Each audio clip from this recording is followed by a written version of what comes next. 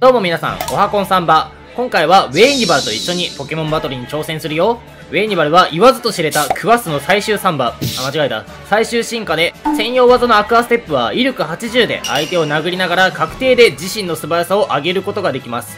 強い。さらに、あまり知られてはいませんが、あまり知られてはいませんが、なんとウェイニバルは羽休めを覚えることもできるんですよね。ってことで、今回の対戦では、ビルドアップ羽休めウェイニバルで物理ポケモンを起点に徹底的にはめていきたいと思います。アクアステップで上取れるし、結構ね、物理環境なんで普通に刺さるんじゃないかな。それでは対戦本編へ参りましょう。よーし、頑張るぞー。見せ合い画面、10秒解説。いや、物理全部物理じゃんこれ。ビルドウェイニバルのカモですわ。ただタイプ相性的にミミックとオーロンゲがきついかな。デカヌちゃんも連れて行こう。ラスト1匹は困った時の力キリン。こいつで勝つる。御三家はね、ニャオハを選んだんだけど、最終進化で一番好きなのは、ウェイニバルだな。圧倒的に。こいつめちゃくちゃいいよね。見た目もかっこいいし、ずっとステップ踏んでるのも最高だよね。落ち込んでいる時とか、そばにいてほしいな。まあ、とりあえずビルドアップから入るか。居座ってくんの？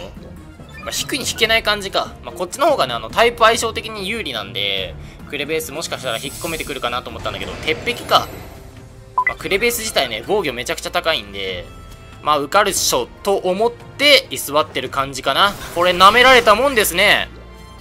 確かにね、クレベースは防御めちゃくちゃ高いけど、こっちにはね、ビルドアップがあるんで、相手が仮にボディープレスとか持ってたとしても、全然恐れることはないですね。はい。クレベースを起点として、どんどん積んでいきましょう。ちなみにね、こちらのウェイニバルは、とちいこチャンネルでもね、かなり貴重な海外圏の視聴者の方が僕にプレゼントしてくれた子です。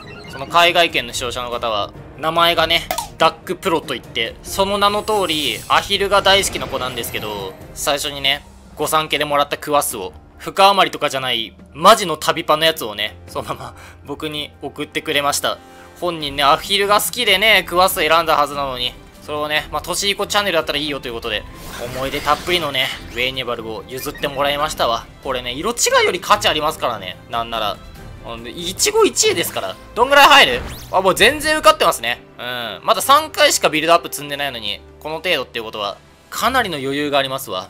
もちろんね、このウェイニバルは、旅パをね、共にしたものなんで、努力値とかもめちゃくちゃだし、特性もね、通常特性だったんですけど、こちらに届くや否や、大量に木の実を食わせ、努力値ぶりをリセットし、なおかつ、怪しげなミントとパッチも使い、さらには、謎の栄養ドリンクも大量に摂取させることで、俺好みの体に作り変えてやりましたわ。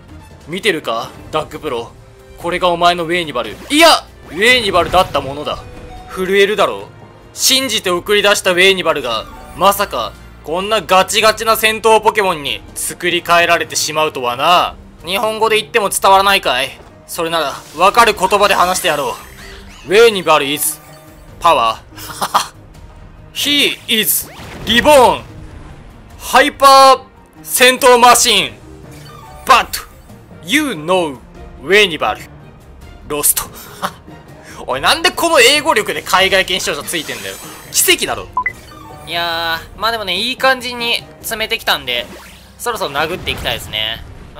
もうボディープレスも安心して受かるわ。いや、でも普通に強いな。ビルド羽休めウェイニバル。でも、ウェイニバルだけさ、他の御三家に比べて対戦環境にあんまりいないよね。他の2匹が強すぎるっていうのもあるんだけどね。全然弱くはないからさ、ウェイニバル自体も。個人的には、すごい嬉しいね。やっぱり御三家の中で1匹だけなんか弱いやつがいるっていうの寂しいじゃん。インテレオンとかジュナイパーとかさ、他2匹はめちゃくちゃ対戦で強いのに、なんで1匹だけ弱いみたいなのがしばらく続いてたから、いやもうほんと久々に御三家が全部強いという環境がね訪れてくれて、嬉しいですよ僕としては。いや違う久々にって言ったけど、よく考えたら初めてかもしんないな、御三家ちゃんと全員強いの。よし、最後の締めはアクアステップで決まりと。化け物完成したぞ。素早さ1段階上昇、攻撃防御ともに6段階も上昇している。もう誰も止められない。本当はね、これ敵を倒した時に地震過剰が発動してね、攻撃力がさらに1段階上がるんですけど、もうね、6段階上がりきってるんで、攻撃が上がることはないですね。ミミッキュか。まあ、こいつもアクアスタップで、我が能力値上昇の糧とさせていただこう。まあ、何が飛んできても大丈夫かな。じゃれつくぶち当たっても、ちょこっとしか減らないんじゃない？なんか今、一瞬だけ首戻ったよね。ウッドハンマーか。どんぐらい入るかな。効かな。マジ効かな。カッチカチやで。もうこうなったウェイニバル誰も止められないだろう。めちゃくちゃ強えわ。まあ、今はね、特に物理ポケモンが多い環境ですし、なおかつね、ウェイニバル自体結構元から耐久あるんですよ。